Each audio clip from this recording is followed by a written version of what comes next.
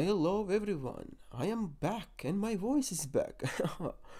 Well guys, let's talk about another cross-platform fight. Previously we had Ngannou against Fury, and I said this fight could end up in controversy and Tyson Fury could get dropped or knocked out, which oh my, what actually happened? And let's not even dive into who most people think who won the fight. I mean, judges didn't thought that, but there is a public opinion and then there is the opinion of the judges. Besides the point, boxing may be corrupt, maybe that was the wrong decision, maybe that was the right decision, but now we have AJ versus Nagano. And the good thing is, the takeaway is that no one is asking, oh, is Nagano enough good to be in the ring with AJ? Well, he kind of proven that point in the fight against Fury. So okay guys, let's dive into it. Is it actually good for these crossover fights? More precisely, is it good for Nagano to be in these crossover fights? And quick shout out, if you guys are interested in boxing, there is actually this really good book about the boxing and kind of the money side of the boxing. It's called Journeyman, so you can go and just buy it in Amazon. I'm gonna drop down the link. I'm not promoting, I'm not making any money from it. I'm just saying this is actually quite interesting book. It costs like 4 quid or something like that. So yeah, if you want, you can read it. It kind of gives a bit more perspective and more dimensions regarding the journeyman of boxing and how actually the sport, how tough it is. Having said that, okay, let's dive into it. Let's dive into Nagano versus AJ. So yes, people, I am a bit of the numbers guy. I like to use numbers to create kind of perspective, and this is one of the reasons why I like to do so many comparisons with numbers. And if you just dive onto it, Nagano as a person has committed 7 years of his life to UFC. So you can see this is when he started fighting in UFC. It was 2015. Now then he finished in 2022. So his last 2 fights were like the biggest ones, okay? Because in 2021 he won the championship, then he defended it. Again, mostly we don't kind of know the numbers, but you know what, I actually have the numbers from another news site, and here are the numbers, right? So you can see in the last 5 fights, I mean, at the moment he was at a peak, these are the numbers how much Nagano was making. So his best his best income from the fights was his last fight, where he made 600,000, guys. And when he won championship, he made 580.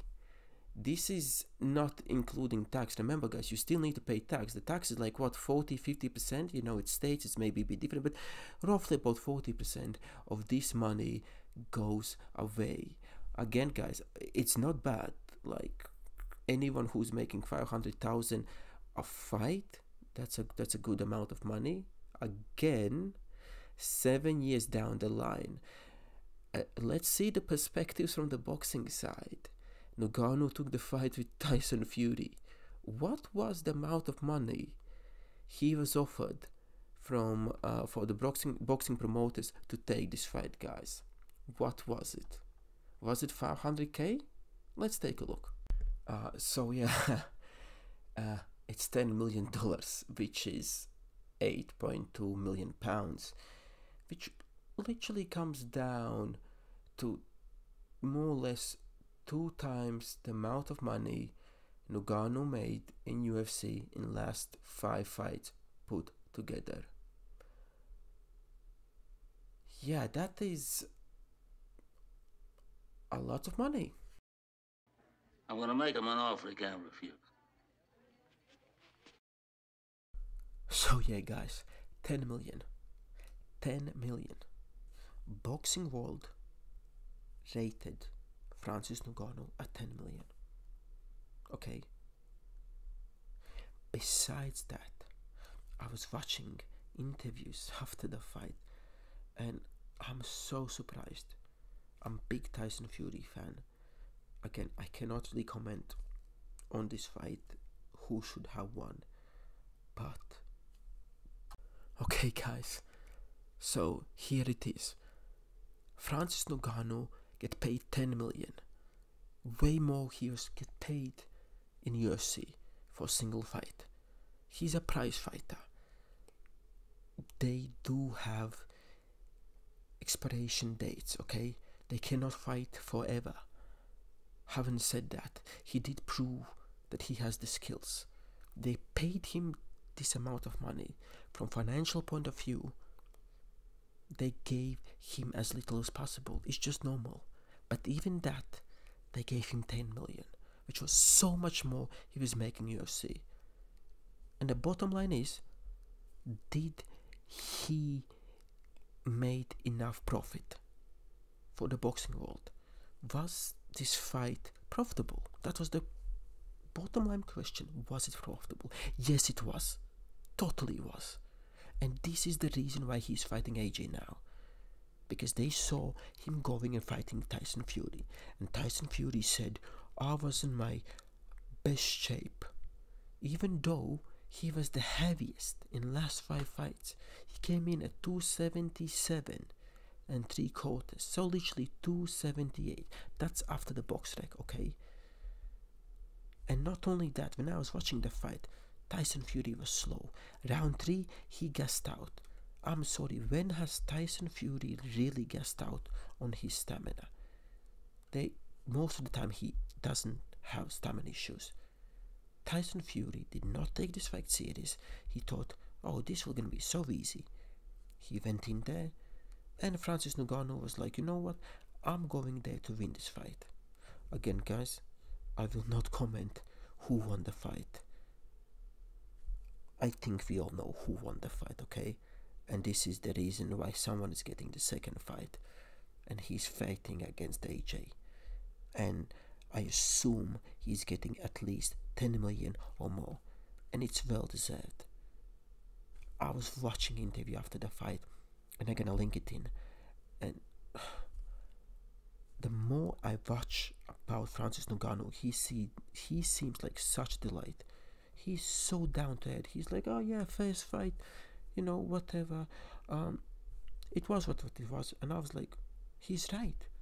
His first fight was against WBC, literally lineal champion of heavyweight boxing. He went 10 rounds. He didn't get knocked out. He actually put the guy on the back. Besides the point, I believe Tyson Fury wasn't in the best shape of his life, okay? He wasn't prepared for the fight. He just proved so much as a fighter, that he has so much to offer, and that he does justify that 10 million value, and that the UFC was underpaying him massively. Because if he can get that from Tyson Fury, he could get that from UFC, guys, okay? We have UFC, we have, like MMA, we have bare knuckle fighting. I don't know much about it, but I see lots of boxers or UFC fighters going there, and which kind of indicates there is money. And we have boxing. I really see all these platforms are colliding and going together. But the whole point is, what I really want to state it here for you guys, is that competition is good, okay? Because you have UFC, and they are tying down their fighters. They're giving them a chance, which is great. But once they hit the peak, these UFC fighters, they get locked in with unfavorable contracts, and that's it.